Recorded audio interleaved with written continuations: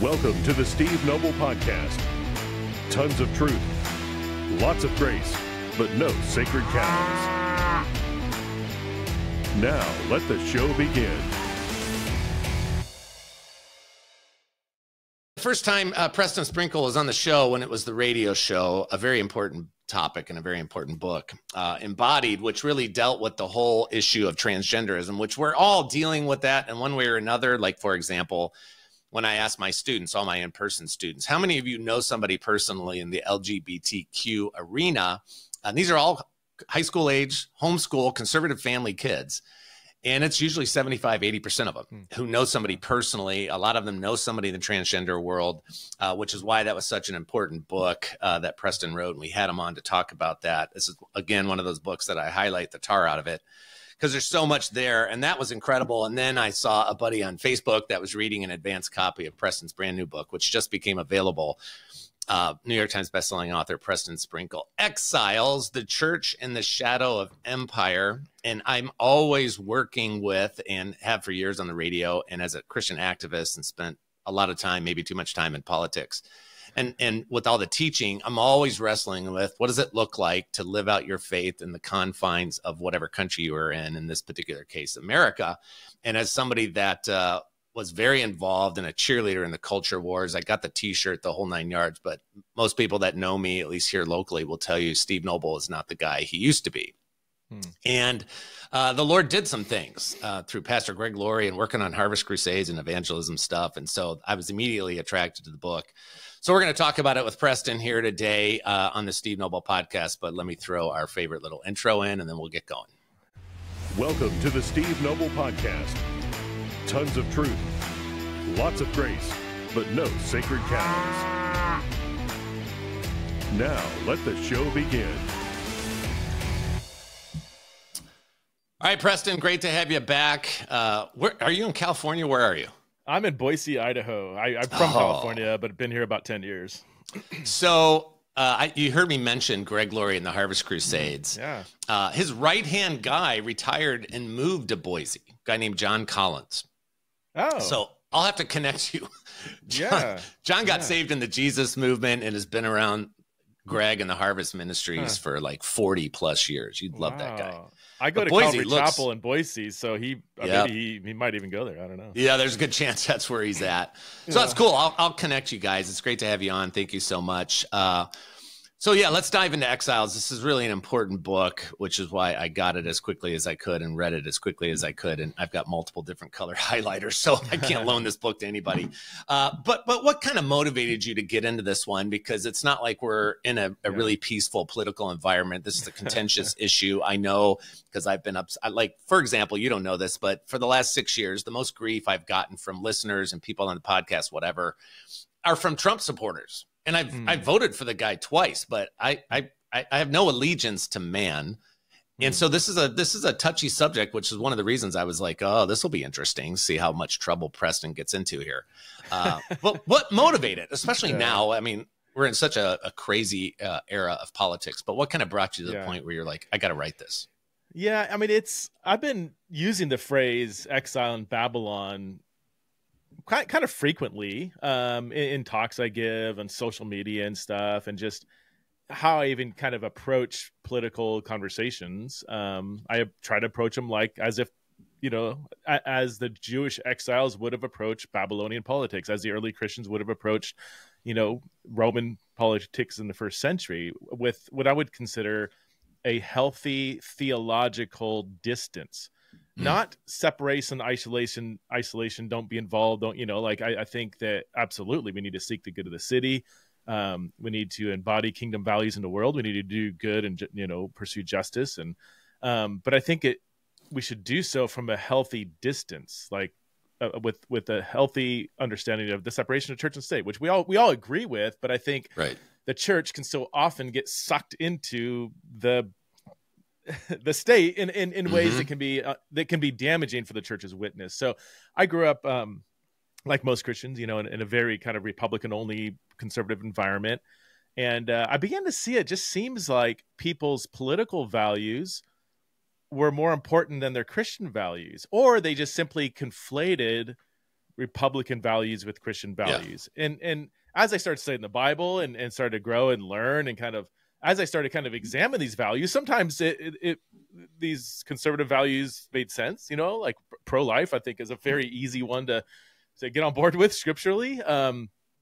But then there was other ones, I might say, I don't know about this or that talking point from this political pundit. Is that really biblical? Like, I don't know if Jesus would really be on board with that. So I began to just see just this unhealthy allegiance to a political party and how that kind of can get in the way of your faith. And then, I kind of peeked into kind of more like left-wing Christianity. And I saw kind of the same thing. Just, I think fundamentalism is the same thing, whether it's on the far right, far left, Right. And so anyway, I just, for the last 10 years or so, I've been trying to cultivate a more biblical perspective of, how did the people of God view themselves in light of the nations and empires they were living under? And so this book basically is me finally kind of putting my thoughts down in a book length form to kind of tease that out. So yeah, that's a long answer to your short question. No, I mean, and you mentioned journey, the word journey, and that's exactly what I've been on. I mean, in 2004, I became a Christian activist, and we live in a target rich environment, if you want to go into that world.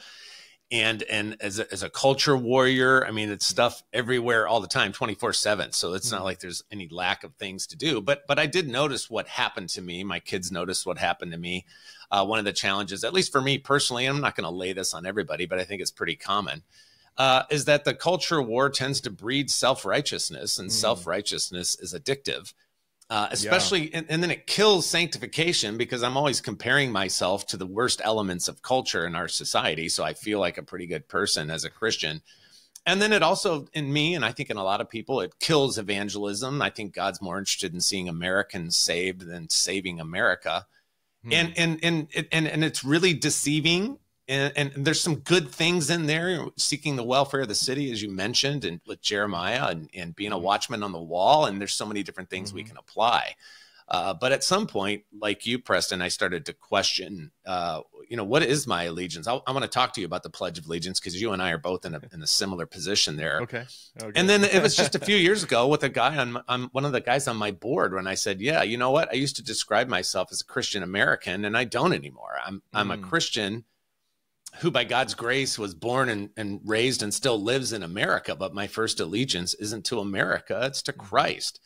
And so this process, which I think a lot of people don't even stop to consider, when you place your hand on your heart and you pledge allegiance to the flag of the United States of America, if maybe your allegiance is somewhat misplaced, or at least you're conflating the two, as you said. This was like the whole God and country thing. I'm pretty early in the book. One of the goals of this book is to show that the dual allegiance God and country view runs counter to how God's people viewed themselves throughout Scripture. And you mentioned that, Preston. That's an important point. That's going to be our benchmark here. Scripture, not the Declaration of Independence or the Constitution, which I both know well. The Jews living under Babylonian or Persian rule, or Christians living under Roman rule, would find our undiluted patriotism quite odd. Instead of a God and country lens, I want to cultivate an exilic lens, one where we see ourselves as exiles taking up temporary residence in a modern-day Babylon. Well, why is it so important to wrestle with this whole God and country thing, Preston, versus this notion of, and the reality that we're actually exiles here? Yeah, that's good. That is kind of a foundational launching point in the book. And I think the rest of the book kind of hopefully adds some biblical backing to that. I don't think it's hard to show scripturally. I mean, it's right there in 1 Peter 1:1, when Peter writes to, people who are like citizens of Rome, and they're living in Pontus and Galatia. But he says, you've been scattered abroad as exiles in Pontus and Galatia and Cappadocia and Asia. And I think that's a very biblical perspective. But I think I think I get funny looks if I apply that very biblical language to today. Like, I'm been scattered. We've been scattered abroad, and there's brothers and sisters who got scattered over in Sudan and Nigeria and Canada and New Zealand and the United States. And, I've been scattered in a land now called Idaho. It used to be the land of the, Shoshone natives until the pioneers kicked them out. And now, it is what it is. And that's the situation I find myself in. But I'm primarily a member of Christ's global kingdom, and that's my allegiance is to that king and the citizens of that kingdom. And and I just happen to be scattered abroad in America. Now I'm in America, and so I should seek to go to the city, submit to my governing authorities, and my Chinese brothers and sisters should do the same. What's interesting about even the dual allegiance, like if we widen our lens a little bit, like if we had some Chinese brothers and sisters, and the Chinese church is just killing it in China, exploding. Yep. If our Chinese brothers and sisters says, you know what, we are really nervous about giving our allegiance to China. We're not going to pledge our allegiance to China. We're going to be good citizens here, but our primary identity is in the global kingdom, not being, living in China. We would have no problem with that as America. We would be like, oh, good for you, But for some reason, we think our situation's different. Wow, we're the good guys and they're the bad. We have this kind of I think warp maybe view of America. And let me just one more caveat. I say in the book, I love America. I love the culture. I think I think democracy is a good thing. I think there's a lot of things good about the American project. So I don't want to say like it's just pure evil, but neither was the Roman Empire. The Roman Empire, built a whole system of robes. They kept thieves at bay. They outlawed adultery. Like there were some good things they did, but at the end of the day, the Christians still said, that is a different kingdom. We belong to a global kingdom, and we're going to be good citizens towards Rome, but we are going to be really suspicious about getting too chummy with the empire. So, well, you have to realize what it is, which we'll get to, because you brought that up out of the book of Revelation, that you go, and this is where a lot of Christians in America struggle. And since you brought up China, it's like if our Chinese brothers and sisters said, hey, do you want to join us in pledging allegiance to the Chinese flag? We'd be like, what are you, nuts? You live in a communist country run by a dictator who's a tyrant who's killing Uyghurs and all the other people, and the one-child policy, which is now 2, and they've whacked so many children in the womb. How can you possibly pledge? So we look at China as this inherently evil nation, and I would say it is. And we look at America as if it's not. Because when you study American history, there's no denying the impact of a Christian worldview, a Christian perspective, a certain degree of knowledge of the scriptures. Our founding fathers are a squirrely bunch of people who I don't think most of them, based on all my study and all these years, would qualify as born again evangelical Christians. Yet their admiration of and use of scripture from a moral standpoint, a moral philosophical standpoint, and how do you design a government, including looking at world history, was phenomenal and way deeper than probably most Christians in America today. So we tend to look at America like it's God's chosen people 2.0 because of our founding being influenced by Christianity. And so we that's one of the things I want to talk about is we look at America as if it's the most pure on the planet relative to scripture or a Christian perspective. Yet that's not true comparatively, but that's like me comparing myself to Hitler. I'm going to look pretty good. But comparing myself to the Lord, good luck with that. So I think that's really important that we understand the essence of government. And that's why it's so important in your book. We're talking about Exiles, the Church in the Shadow of Empire. They have to lay down the theological basis for this. You love your country and care about your country, but it's not your country. Right? We're from another kingdom, I seem to recall. Yeah. One thing I do in the book, I love it. Yeah, everything you said. Every nation is probably going to have a blend of good and evil. Some are worse than others. And I think on the spectrum of secular nations trying to run the world or rule their slice of the world, America is, but better than I think probably most. But there isn't there. If you peek behind the curtain a little bit, you do see an underbelly. I mean, not only is the United States built on the back of slaves, okay, that's obvious, and a lot of countries were, so it's not like we were unique in that. No, we were just so you know, we were number 9 out of the top 10 countries in the North Atlantic slave trade. Not number 1. Portugal was number 1. Yeah. Okay. Yeah. And that doesn't. Gosh, I didn't. No, I mean, people will act like America's the epicenter of chattel slavery, but chattel slavery is a sin problem, and it's been around since we got kicked out of the garden for the most part. It doesn't excuse it; it just means America wasn't unique in it. Colonialism. We pillaged and raped the riches of many other countries, and now we recognize, gosh, that probably wasn't good, and a lot of people were doing that. A lot of European nations were doing that. So again, we're not unique in that, but we've got a checkered history. But even in the last 100 years or so, we've been involved. The United States, either overtly or covertly, has been involved in overthrowing democratically elected leaders in 60 different countries, 80 according to some estimates. I mean, what we did in Iran in 53, Guatemala in 54. If you do some research there, it is the United Fruit Company we were going to lose money, and we went in and overthrew a democratically elected leader who's watching out for his people. I mean, and over and over and over. Ukraine, 2014, 2004, Biden was involved with that. And there's just we used the U.S. military to go in and collect debts for people in the Caribbean. I mean, or what happened in Hawaii, and that's why we all know what dole is, and they just go over and take over these areas. On the other hand, I just talked to my buddy who lived in Uganda for 10 years, and he says the United States gives almost $500 million a year to provide free medicine for HIV positive people. So now if you're HIV positive in Uganda, you can go get free medicine that basically makes it where you can live a flourishing life. So I when I point out maybe some of the underbelly of the American empire, I'm not saying it's all bad. I'm just saying, like, let's not believe all the press too. Let's not think that we're the clear good guys, everybody else is the bad guys. You know, it's like we all have a blend of good and evil, and the government propaganda is very good at their job. Okay, for many governments. So let's like with students all the time, I'm like, do you guys, especially in U.S. history, but world history and civics as well, I'm like, do you guys think I hate America? No. Would you call me a patriot? Yeah. But is there something different about the way I approach this? Because I ask them all at the end of the year, how has your perspective on America changed? I don't believe you should hate America. No. I could make a pretty strong case historically that America is one of the greater nations in the history of the world in terms of our impact on the world. But you've got another side of that ledger, just like you, Preston, just like me. There's things that are honorable and beautiful and amazing and well done, good and faithful servant. And there's other things that, since we were talking about the sphere earlier in Las Vegas in the U2 concert, there's a lot of parts of my life I do not want up on a 160,000 square foot screen. And both things are true at the same time. There's things about Steve Noble that are really bad.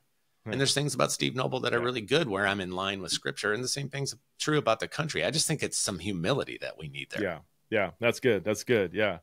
And when you travel the world, you tend to hear some of the maybe negative impact that America has had that we don't really see, or even the whole idea of, like, when we think about like economic success in America, when the economy is booming and there's wealth pouring into America, we're like, that's awesome. Look at God's blessing us. It's like, but is that having a positive or negative impact on other nations? And I don't know. Maybe it's a both and. I don't know. But I mean, at least I constantly just want Christians as members of Christ's global multi-ethnic kingdom spread among the nations to constantly have a more global lens through all the political questions we wrestle with. Yeah, because the last time I checked, not only do I have 340 or 330 million neighbors here in the confines of the United States of America, but in actuality, I should look at every single person on the planet as my neighbor to one extent or another, and care about them, not just the good of the US of A. I want to jump forward in this part. I love this. This was really profound when I ran into this part where, again, we're talking to Preston Sprinkle. Exiles, the church in the shadow of empire. Many Christians talk about our country, our troops, our borders, and so on. I used to talk like this. This is Preston speaking, obviously. But as I kept reading the New Testament, something began to leap off the pages.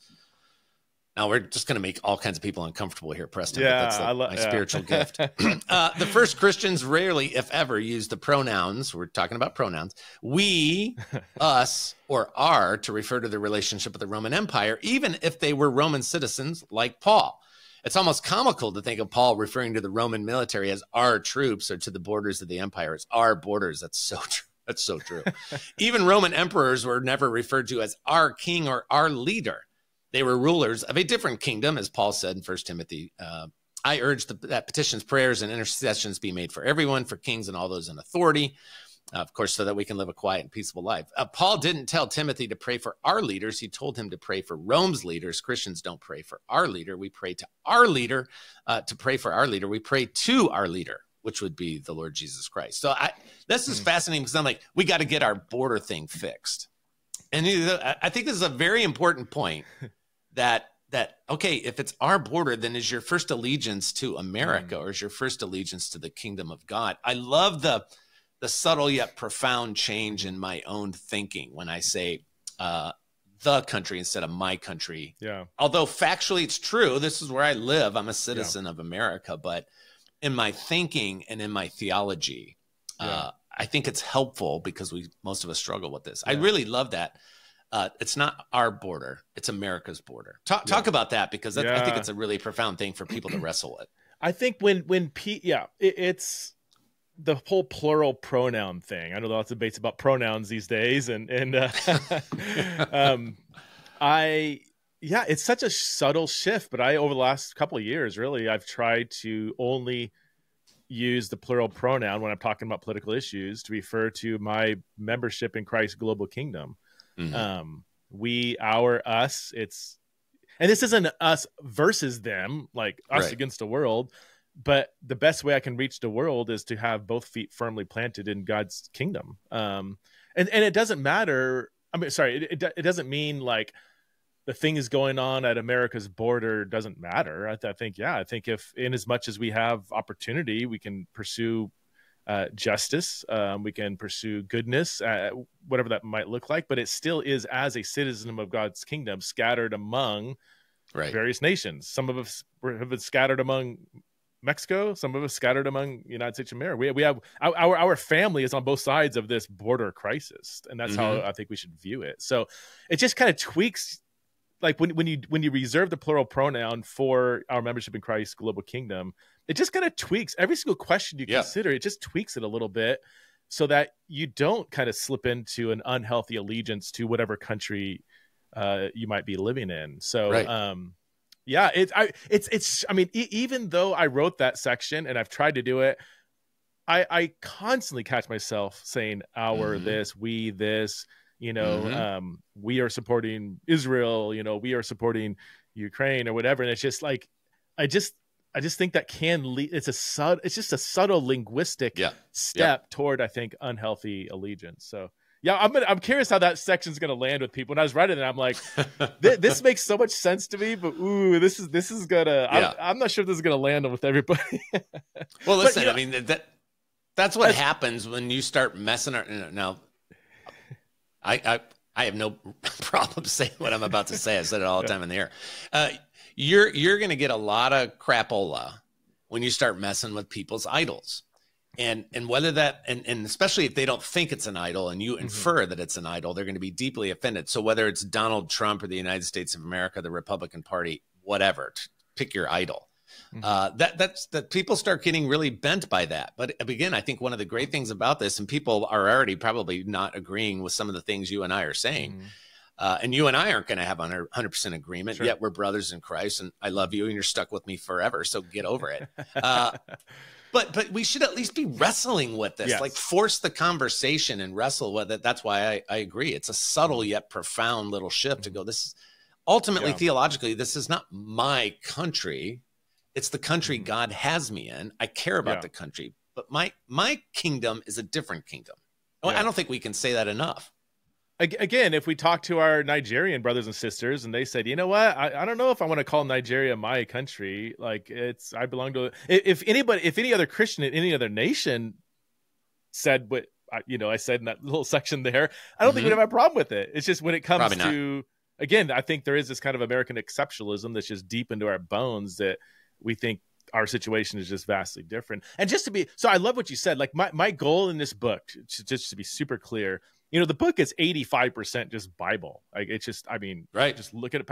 And I don't think I take, in most cases, I don't take really unique or fringe interpretations. I mean, I'm just drawing on what basic biblical scholarship says. It's when you start applying it to, okay, so what does this mean now? Is when it gets a little dicey, But so even that section, when I talk about the plural pronoun, the whole chapter is about Philippians and how Paul, in the heart of that letter in 127, he uses a really unique word that's rarely translated correctly, palestheuomai or something like that. The root word has to do with the city or citizenship. And so he says, live out your citizenship in a manner worthy of Christ. And then he spends the next 2 chapters in this one long literary unit with Philippians 2 at the heart of it, with the humiliation of Christ, and it's through his humiliation that he gets exalted. And then Epaphroditus does the same thing, and Timothy does the same thing, and it climaxes in 3:20 to 21, where he says, your citizenship, same word, only the noun here, is in heaven. So you have this beautiful, one of the most beautiful sections in all Paul's letters, framed with this Paul challenging the Philippians on a proper view of citizenship. And it just so happens that Philippi was a Roman colony where a lot of ex-Roman military leaders were settled, and they were granted citizenship. So most of the people he's writing to had the prized possession of Roman citizenship. So all that to say, I mean, you and the reader can be the judge whether I'm drawing an application correctly from that exegesis, but at least then do your own, go back to Philippians and draw your own conclusion. Because I think what I'm saying there is at least within the purview of how Paul might say something today. So, well, neither one of us is advocating hatred of America or even disinterest or disengagement, which we'll talk about. But just this constant reminder that I am not of this world. I'm an alien. I'm a stranger. By the way, if you never feel like an alien, or you never feel like a stranger, or you never feel hated for your allegiance to Christ, you're probably doing it wrong. Not that you go out there and create hatred in order to validate the fact that you're a Christian, which I kind of used to do. But you should never really feel all that comfortable being here. I thought this was fascinating, looking at this at the chapter, The Apocalypse of Empire. One of the more daring claims in Revelation is that the Roman government and other Babylons that wear the same cap are empowered by Satan. This claim must play a significant role in the church's political theology. I think most of my friends and most of my listeners and people that I've been around for years, Preston, would be like, well, I think the Democrat Party is empowered by Satan, but I don't think America largely is empowered by Satan. So help us understand the theology of that, because that's very important. And again, I think we tend to section off America and all the other countries. Hey, is China empowered by Satan? Well, yeah, duh. What about Russia? Yeah, duh. I mean, Putin's a pawn of Satan, a chew toy of Satan. What about North Korea? Oh yeah, that's a no-brainer. The Democratic Republic of Congo. Right, democratic. That's funny. Yeah, all that stuff. They're empowered by Satan, but America, no. This is the land of the good and the proud and the brave, and God established this nation, and so we're different. Yeah, that's good, man. I again, that book on the chapter on Revelation, which is according to virtually every scholar on Revelation, every scholar who is well versed in first century apocalyptic literature, of which Revelation is one of several books written in that genre. They say this is one of the most politically charged books in ancient history. I mean, this they say the gloves come off in Revelation, where you just unveil. I mean, it's apocalypse. It's an unveiling of the political realities of the first century with an eye to the future. It's not just a roadmap to the future. It does talk about the future. I mean, especially towards the end of the book, but it is primarily an unveiling of the political realities of the day.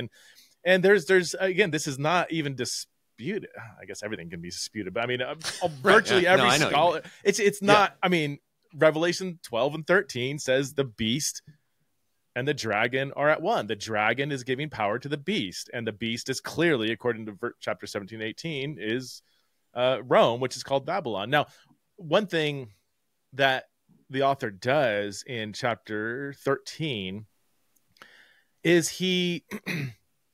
I don't get too lost in the weeds of exegesis, but he talks about the Roman Empire as Babylon, but also uses Babylon as almost like a term not just for ancient Babylon, not just for the Roman Empire, but any kind of Babylon-like, Roman-like nation that is acting like an empire. Now, when you read the critique of the Roman Empire throughout Revelation, he critiques them for being very militaristic, indulging in luxury and wealth, and being filled with sexual immorality. Well, I mean, I don't want to say he's directly as described. If there was a nation today that came closest to that description, I think there's a few, but America is certainly we have the most militaristic, powerful, nation, where we are the wealthiest, and we're filled with sexual immorality. So So I at least nobody can doubt that. Yeah, I at least want Christians to read Revelation's description of Babylon and at least say, is there some caution we should at least walk away with in terms of how we view, maybe through rose-colored glasses, the United States of America? Again, we submit to our governing authorities, we seek the good of the city, we pray for our leaders, but I think we should also have maybe a bit more of what I would call theological or biblical suspicion of the nation that we're living under. Doesn't mean, like you said, we hate it, and doesn't mean everything they do is bad, but it means we should have this kind of just keep our theological distance a little bit from being too, entangled with the empire today. Yeah, I think you have to check your own heart. Don't be like the guy in James that looks in the mirror and a couple minutes later forgets what he looks like. I think we all have to wrestle with, am I to the point in my political life that there's some idolatry in there? Do I hold America up to God's standard relative to the standard of other nations? One of the things that I do, which is very graphic and disgusting, but it makes the point, as I'll remind, and I'll ask my students, I used to do this on the radio all the time, and you might remember this, Preston. Trump was at a CPAC convention. This was while he was the president, and he comes out, there's this huge row of flags, and he goes up to one of the flags and hugs it. Does that sound familiar? I didn't see it. There's a bunch of pictures of it. Okay. Yeah, he goes up and he hugs the flag, and he's got that cheesy face, and I think at one point he even kisses the flag. And I tell my students, listen, if I were there and I had the opportunity, I would sit and he's walking over to the flag. I would say, excuse me, Mr. President, are you going to hug the flag? Yes, I love America. I love the flag. Okay, can you all in a second? Just give me a minute. Just indulge me for a minute. I'll take that one flag. I'll take it off the stand. I'll drive to the nearest abortion clinic. I'll go behind the clinic. I'll open up a 55-gallon drum. I'll dip the entire flag in the remains of babies. And then I'll bring it back and I'll stick it on the flag. I'll put the pole in the stand and I'll say, hug it now. And nobody in their right mind can do that. And I'm like, do you guys know why I'm telling this rather disgusting story, this illustration? Because you have to, before you hug that flag, you have to deal with the fact that America has presided over the abortion of 62 million children, amongst other things. Yeah. My daughter our 26-year-old who lives in New York City, she used to get all over me when I would say Indians, because Columbus was wrong. They weren't Indians in the first place. She wanted me to go with indigenous people. I've landed at Native Americans and take it up with some people from Italy in terms of naming the whole place the Americas. But what we did to most of the Native Americans, not all of them, some of those tribes were brutal, just like Incas and Mayans. So you have to understand the reality of it all. But before you throw on your MAGA hat or wrap yourself in the flag, you have to be sober-minded about it. And remember, just like you and just like me, there's some good things on this side, but there's plenty of blood on the ledger of America, which is why I think you really need to check your allegiance, which I wanted to ask you. This is a really long-winded way of getting to it. But I really appreciate, Preston, that you shared so many things that you did personal to your own perspective and how you operate in the political realm as a Christian living in America. But let's talk about the Pledge of Allegiance for a minute, because I'm about where you're at. At this point in my life, as a 58-year-old, I got saved at 28. I'm well-schooled. I've been down a lot of roads as a Christian. I'm really getting increasingly more uncomfortable with putting my hand on my heart and pledging allegiance to the flag of the United States. I talk about it in class, and I know it makes people uncomfortable, but talk about that journey for you, because I think it's important. Yeah, I haven't done it in years. And there's branches of the church where this is not a big deal. I mean, like the Anabaptists, the Mennonites, and I wasn't raised Anabaptist, but my theology, hang out with the Amish. They don't have an issue with it. Yeah. I would say my theology is very close to my Anabaptist friends say, you're Anabaptist. I'm like, well, I've never actually been to an Anabaptist church, but theologically, I think I'm pretty close to where you guys are at. So, I would, again, I'm going to take every political question and situate it in terms of Christ's global kingdom. Should members of Christ's global kingdom pledge allegiance to whatever country they've been scattered among? I think when people was, well, I don't know, it kind of depends, and then we're going to get back into kind of like our nation's the best, whatever. But the reason why I stopped doing it is because allegiance, the very idea of allegiance, even the gesture of hand over your heart, is that feels fairly religious to me. Like, I mean, it is. I mean, allegiance is kind of religious language, and even the liturgical nature of pledging it. I mean, I could in my sleep recite it, but I can't recite the 10 Commandments or the Nicene Creed or the Apostles' Creed. It's like, right. I'm like, well, that I think, can't we all admit that might be problematic? That most Christians could easily recite a creed giving their allegiance to a certain country that again has a Babylon sent to it, and yet can't even remember the 10 Commandments or recite the Apostles' Creed. So and just biblically, I can't picture any early Christian pledging allegiance to Rome.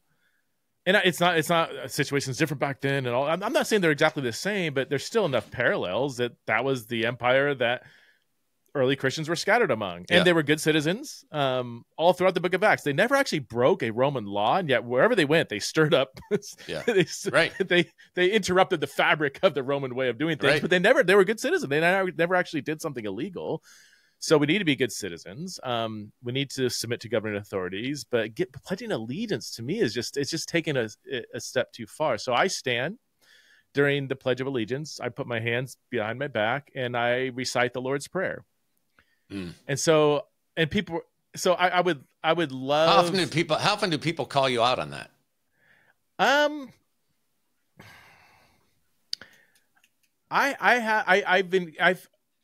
It's come close. In fact, there was one setting where I was at a high school basketball game, and there were Christians behind me that were noticing other people weren't standing, and they were furious. Yeah. But they happened to not.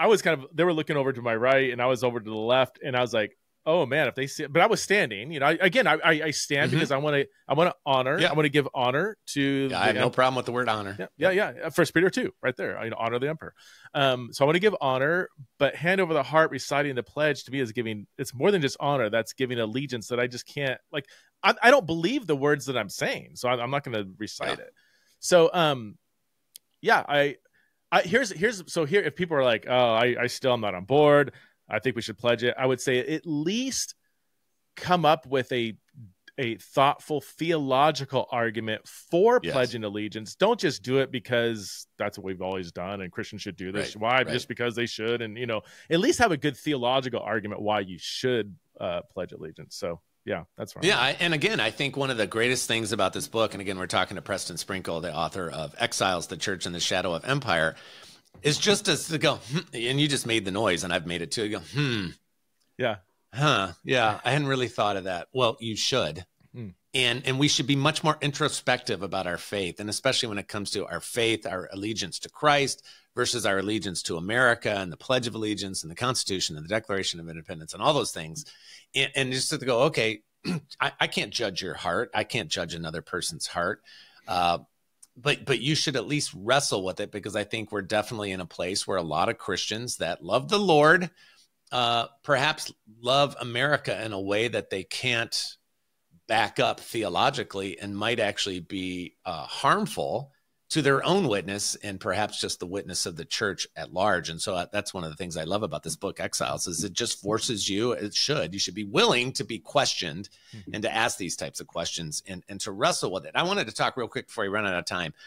Just talk briefly, Preston, and others have written on this. I think this is a very important thing. 3 approaches to church and state: detachment, transformation, and a prophetic witness. So just touch on those quickly, and then I want to talk about does in fact Christ reign in November, and then we'll finish up. But like, how do we engage? We're talking about the challenges of, are we going too far with our allegiance and things of that nature? But what should our approach be on the positive side? Should we detach ourselves? Should we move to Pennsylvania?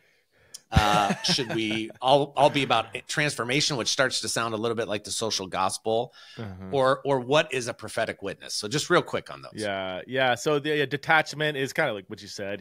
We think of like an Amish community where you just kind of remove yourself as Christian communes and just completely separate from society. Transformation is kind of the opposite. Like, no, we should transform society. We should transform politics. We should put Christians in political positions of political power and really invest our energy in making America great again. I mean, well, that's, it's a bipartisan transformation too. I think. I mean, yes. Yeah. Where, but maybe more progressive minded Christian would say, no, we need, we're not for Trump, we're anti-Trump. And so Biden is our messiah because he's going to fight against Trump. And to me, I see both hyper-Trumpism and anti-Trumpism is just both problematic, really. Trump derangement syndrome exists on both sides of the aisle. Thank you for that. That phrase, I think I have friends that have Trump derangement syndrome. I'm like, you're being fed all that stuff by the other side of the empire. That Democrats are just using anything they can. I mean, Democrats are thrilled about January 6th. They're thrilled about it.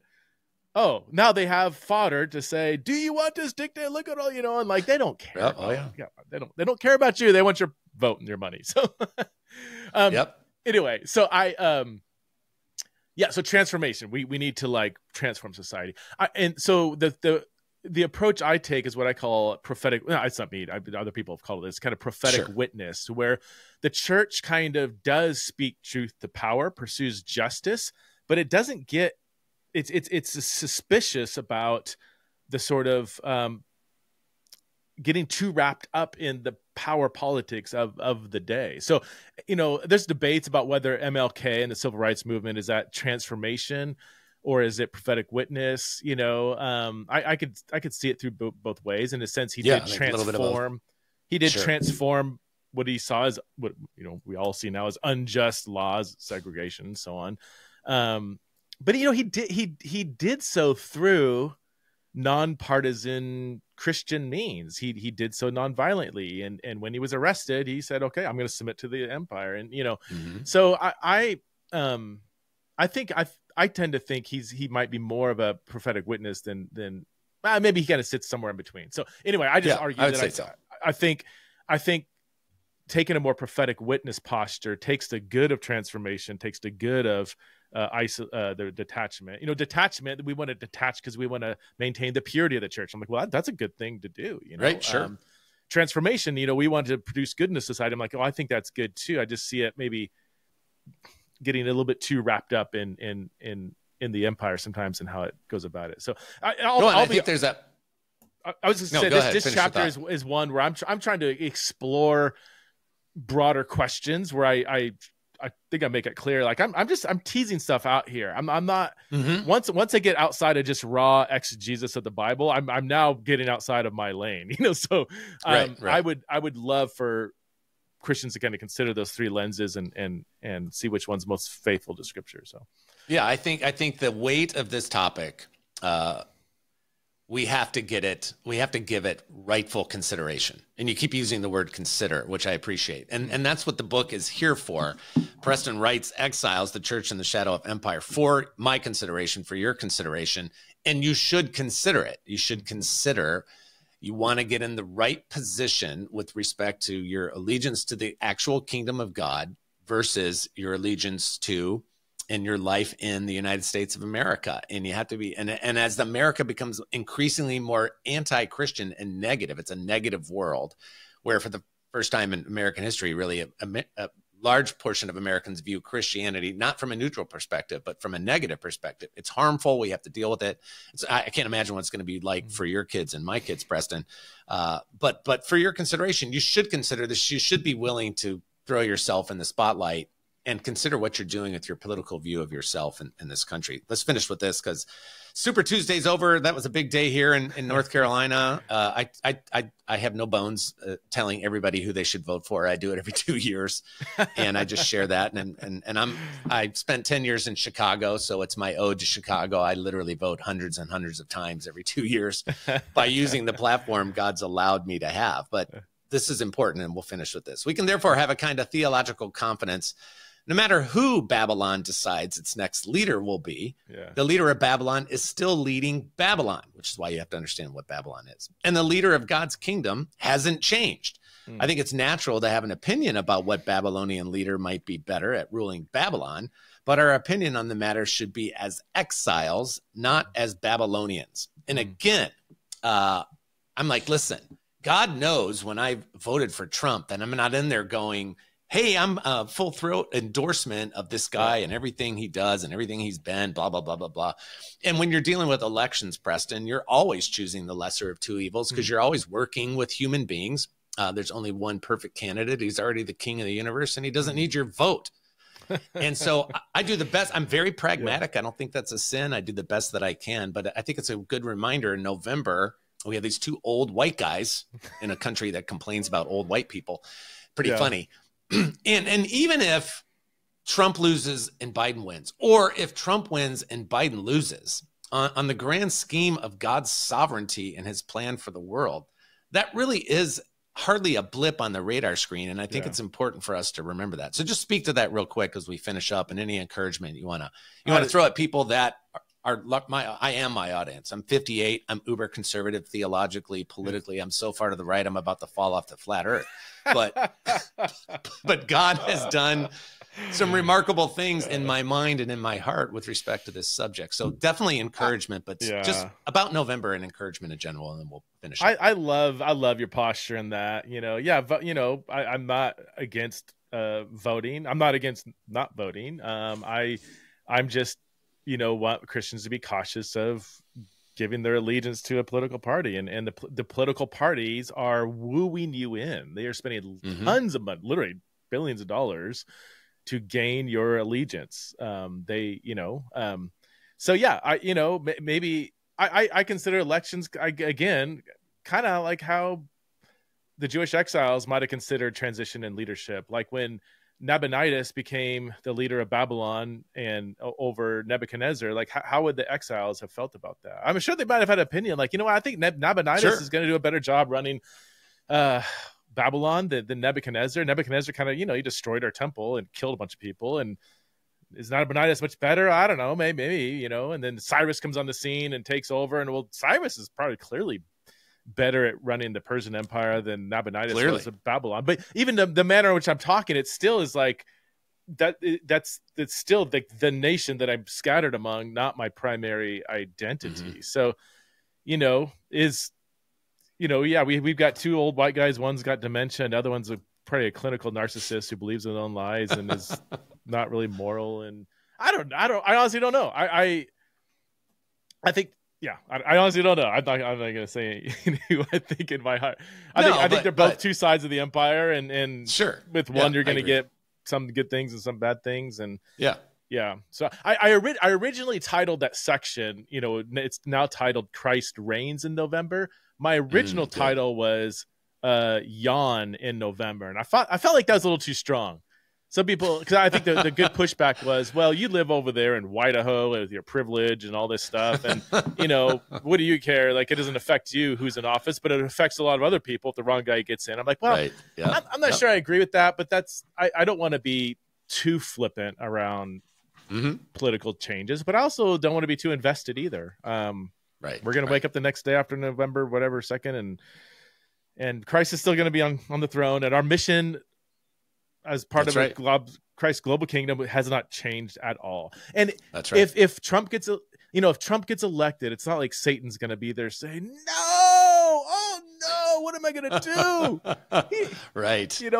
Or vice versa. Next to Jesus coming back, this is the worst thing that's ever happened to me. That's not going to happen. I like your perspective. I think that's healthy. Yeah, and I think that's again.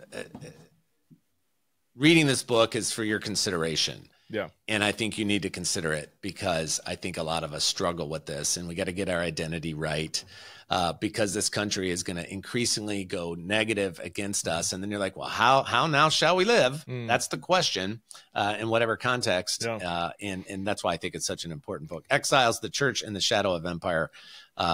Can't recommend it enough. A great thought exercise, exegetical, and we should all wrestle with this particular subject. So Preston, God bless you for writing this, and thanks for doing it. And thanks for the conversation today. It's just been great. Thanks, Steve. Thanks for having me on. Appreciate it.